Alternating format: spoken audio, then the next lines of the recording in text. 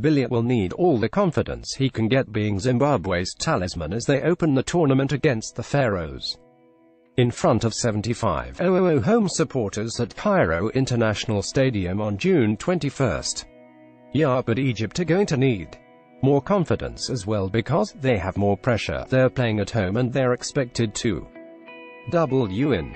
Billiat said, "I just hope we will look at it positively, just try to match them, because we believe in our squad that will be chosen." First, Billiat has to have his sights on an expected crowd of 40,000. Mostly Chiefs fans in Port Elizabeth, as Amakosi aim to negotiate past Clinton Larson's tight Chippa and reach a cup final, desperate to prevent their run without a trophy going to 4 seasons. Chippa are a very good team. They know how to keep the ball, they have a very good counter-attack.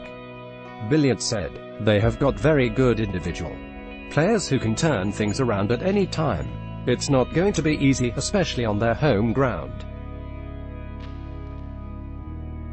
I just feel it's one of the games where, if we go there wanting it more than Chippa, then I believe in the team, I believe in the squad that we have, and that if we're on top of the game on the day we can win. Let's block ads. Why?